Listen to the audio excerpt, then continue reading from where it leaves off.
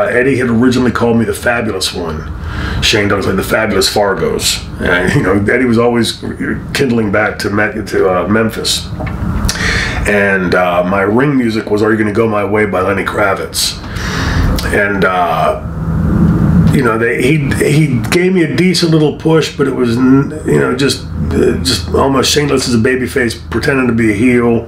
It was sort of like wishy-washy, no real direction. I mean, how do you know what's a fabulous one? You know, it's the 1950s that might have worked, not in the 90s.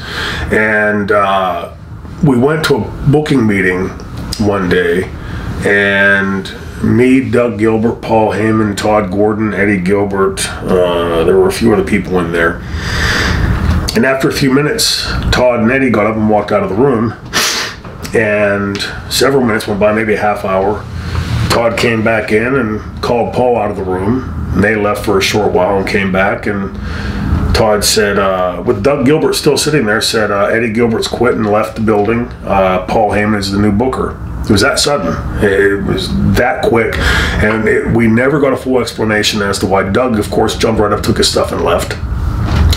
And Paul did the tapings that night. I think that was the night that Paul had introduced me in the ring with Snuka and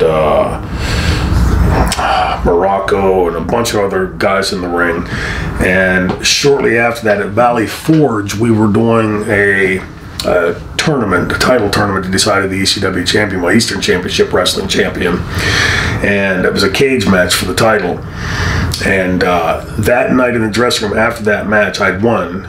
And Paul came to the back and said, "I have an idea for a gimmick for you." In 1993, the NFL had just started delineating one player per year as the franchise player. It was supposedly the most important player, the key player to each team. And Paul said, "I'm thinking about calling you the franchise." Well, at first it sounded odd because, you know, we were just hearing this in the NFL and it seemed almost like we were following and copying.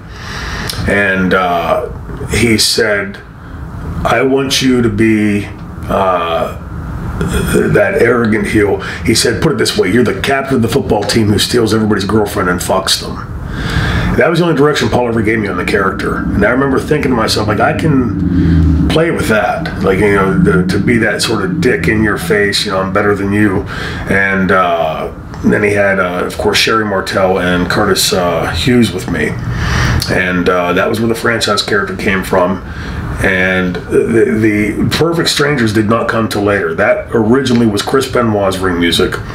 Then when we formed the original Triple Threat, me, Benoit, Malenko, it became the Triple Threat's music.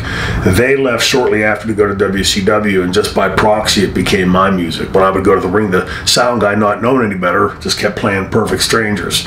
And I liked it a hell of a lot better than I like "Are You Gonna Go My Way?" So that's where that came from. That's how it all started, the franchise character.